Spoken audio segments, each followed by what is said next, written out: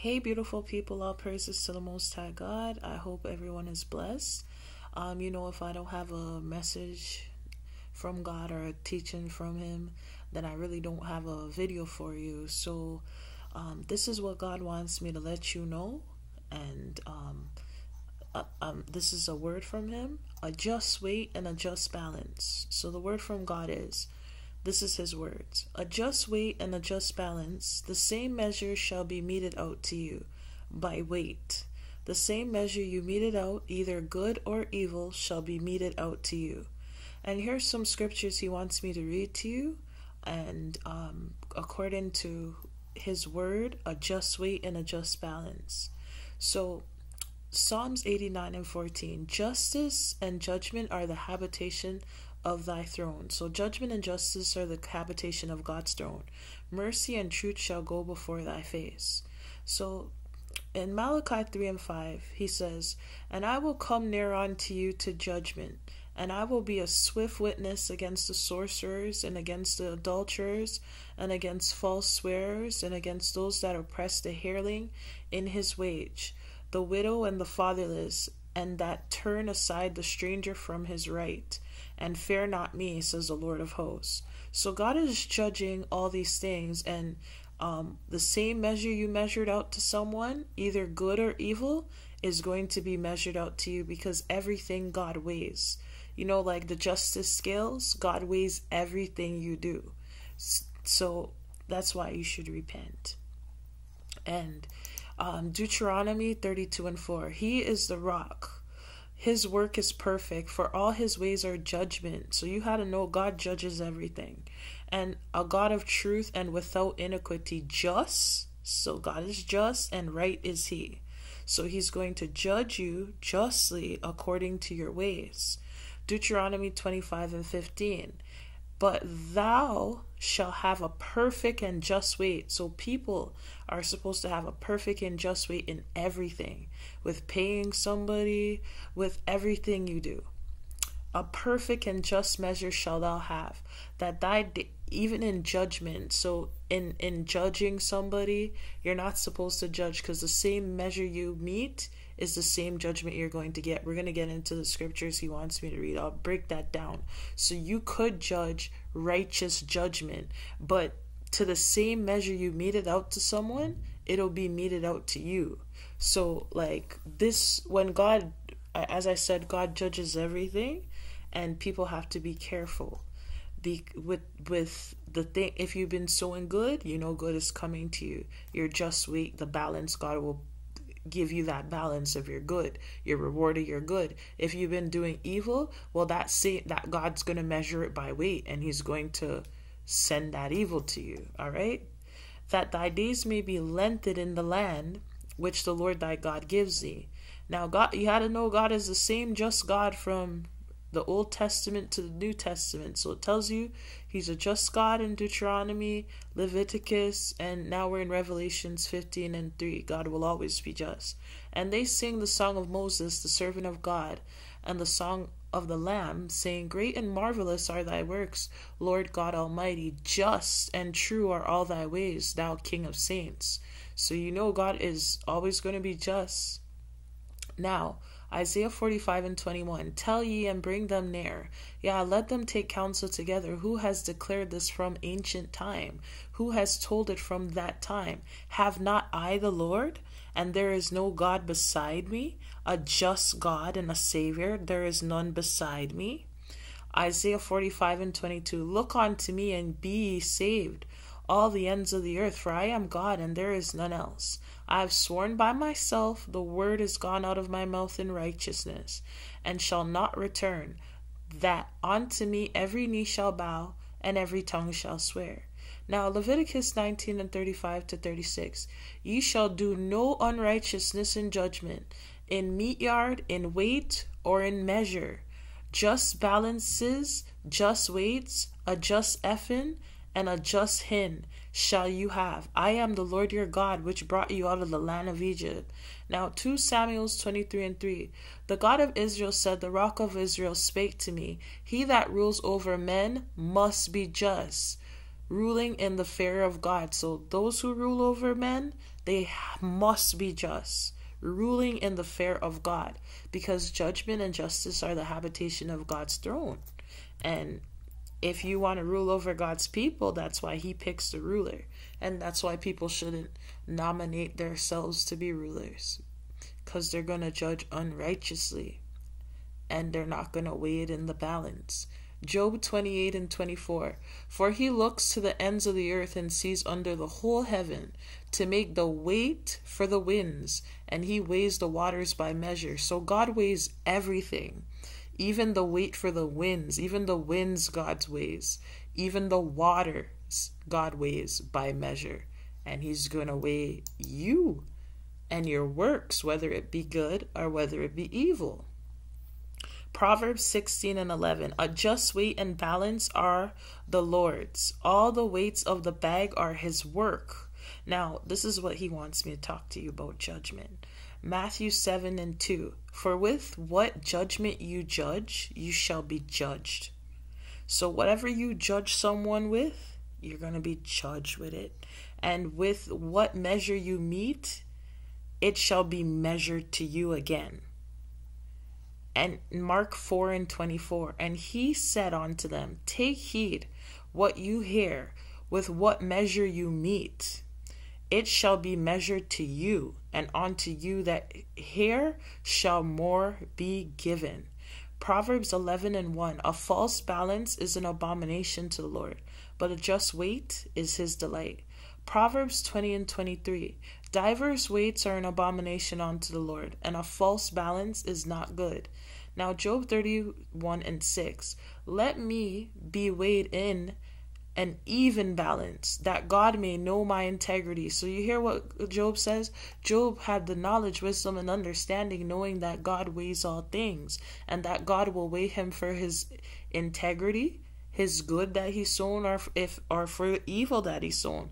Like, that's why he says, let me be weighed in an even balance, that God may know my integrity. That's why I told you, people, don't compromise your integrity and your morality for anything or anyone. Luke 6:38, give, and it shall be given unto you. Good measure, pressed down and shaken together and running over, shall men give into your bosom. For with the same measure that you meet, withal shall it be measured to you again. Now 2 Corinthians 10:13, but we will not boast of things without our measure, but according to the measure of the rule which God has distributed to us, a measure to reach even unto you. Everything is measured with God. Did you hear? They're not going to boast. God is no respecter of persons, people. Everybody's going to be judged, whether you're rich, whether you're poor, whether you're small, whether you're great, whether you're known or you're unknown. God knows you. Acts 10:34. Then Peter opened his mouth and said, of a truth I perceive that God is no respecter of persons. You can't buy God. All right? You got to do the things to please him, to get into his presence, right? Matthew 23:28. Even so, ye also outwardly appear righteous unto men, but within ye are full of hypocrisy and iniquity. Woe unto you, scribes and Pharisees, hypocrites, because you build the tombs of the prophets and garnish the sculptures of the righteous, and say, if we had been in the days of our fathers, we would not have been partakers with them in the blood of the prophets. Wherefore you be witnesses unto yourself that you are the children of them which killed the prophets. Fill ye up then the measure of your fathers. So God's even weighing the measure of this, people who've killed the prophets. Ye serpents, you generation of vipers, how can you escape the damnation of hell? How? You had to repent. Isaiah 65:5-6, which say, stand. This is what God doesn't like. This is why I have to read this, because woe unto you, scribes and Pharisees, hypocrites, because the things that they do outwardly, they appear righteous unto men, but within they are full of hypocrisy and iniquity. God is judging them, and that's why he doesn't like it at all. People who are hypocrites, which say, stand by thyself, come not near me, for I am holier than thou. These are a smoke in my nose, a fire that burns all the day. Hypocrites are a smoke in God's nose, people who act like they're holier than thou. These are a smoke in my nose, a fire that burns all the day.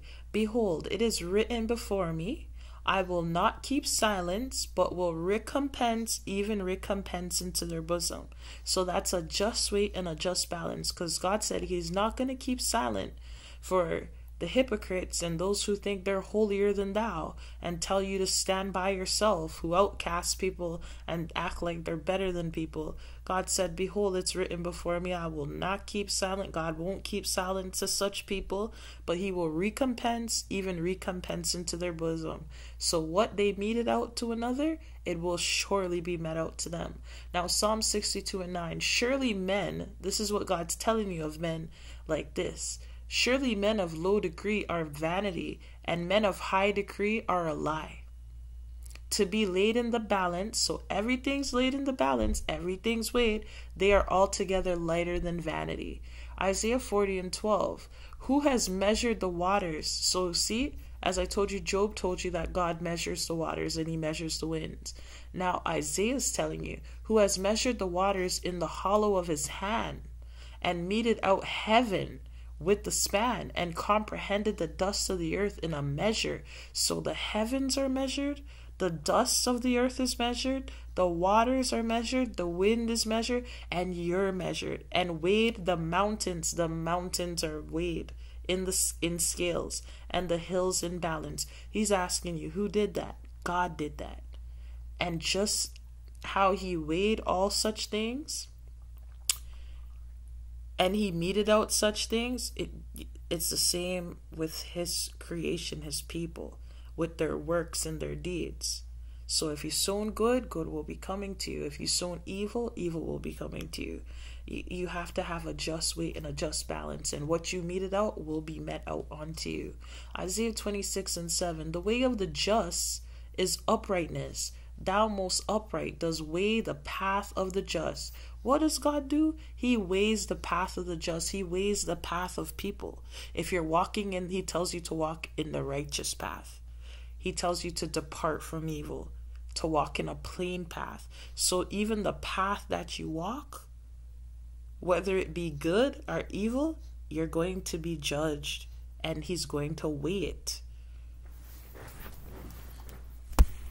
2 Corinthians 4:17, for our light affliction, which is but for a moment, so your light affliction is only but for a moment, works for us a far more exceeding and eternal weight of glory. Your reward for the affliction that you suffered is eternal weight of glory. Glory. Right?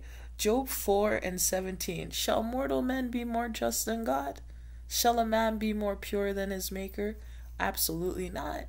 All things God weighs in the measure and in the balance. So, as you can see, we're going to go back up. We're going to go to Luke. I'm going to get the scripture of Luke. Did I pass it? I think I passed it. Give me 1 second. I think I went a bit too quick. No, I guess it's a little bit more down. Forgive me. Because we're going to go into a few more scriptures that I just didn't put over here. Yeah. Give, and it shall be given unto you. Good measure, pressed down, and shaken together, and running over, shall men give into your bosom. For with the same measure that you mete, withal it shall be measured to you again, whether good, whether evil. Now Proverbs 21:3, to do justice and judgment is more acceptable to the Lord than sacrifice. Psalms 119 and 121, I have done judgment and justice. Leave me not to my oppressors. Proverbs 1:3, to receive the instruction of wisdom, justice and judgment and equity. Now Isaiah 56:1, thus says the Lord, keep ye judgment and do justice, for my salvation is near to come and my righteousness to be revealed. Job 37:23, touching the Almighty, we cannot find him out. He is excellent in power and in judgment, and in plenty of justice he will not afflict.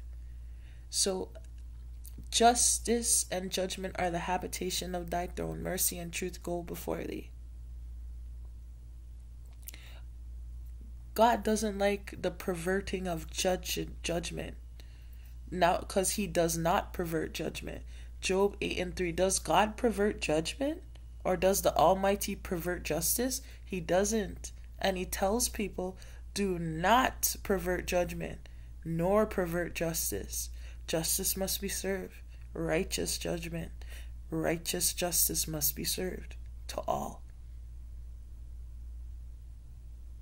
Behold, the days come. This is Jeremiah 23:5.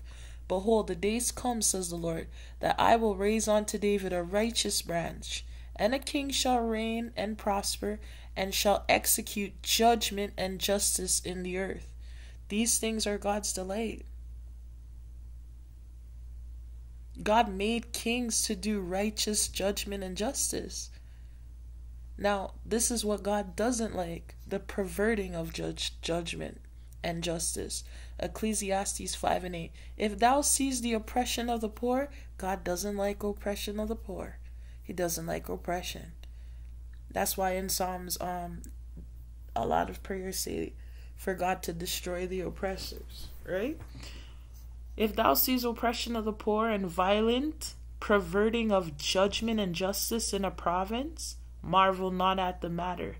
For he that is higher than the highest regards it, that's God, and there be higher than they, that's God, the higher than they. God regards anything and everything. And if people are perverting judgment and justice, God is, what is he doing? He's weighing them in the balance, because the same measure that they meted out is going to be met out to them. Now God in Ezekiel 45:9. Thus says the Lord God, let it suffice you, O princes of Israel. Remove violence and spoil. So, remove violence and spoil, and execute judgment and justice. Take away your exactions from my people, says the Lord God. God does not like extortion, extraction, spoiling, and violence. No. And perverting judgment and justice. So I'm gonna stop it there, because the message, I'll read it back to you so you know the word that God gave me to read to you. No, he made me write it, and then I typed it so you can know it. Word from God: a just weight and a just balance. The same measure shall be meted out to you by weight. The same measure you meted out, either good or evil, shall be meted out to you. Stay blessed, beautiful people of God. And when I have a next message from God and he teaches me something to teach you, then I will have a next video. Stay blessed.